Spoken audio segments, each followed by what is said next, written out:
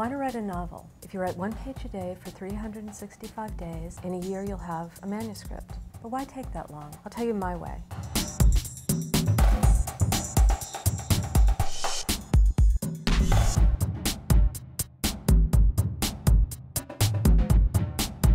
Go deep inside yourself, find out what you have to say, create a character, have her be the one to tell your story. Create a setting in which she'll live, then start to live in it in your mind. Once you've done that, you're ready to get to work.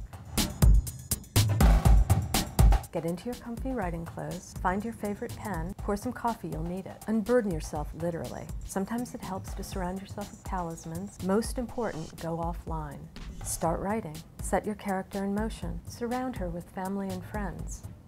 Maybe an enemy or two. Who does she love? Just one person? What makes her tick? There's hardship, loss, a secret. At this point, you might have doubts about whether you can do this, whether it's any good. Just go to a bookcase, imagine your novel right there on the shelf, along with all the other books you love. Okay, back to writing. High drama. Solution. More high drama. Ambiguity.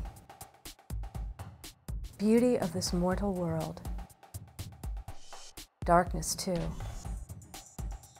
Does the story have its hooks in you? Does it haunt your dreams? Wake you up in the middle of the night? You know it's good. You get toward the end. You feel it coming together. It's there. Oops, you have to do revisions. They seem to take longer than writing the novel itself. But one day soon, you finish. You hug your best friend. You call your mother.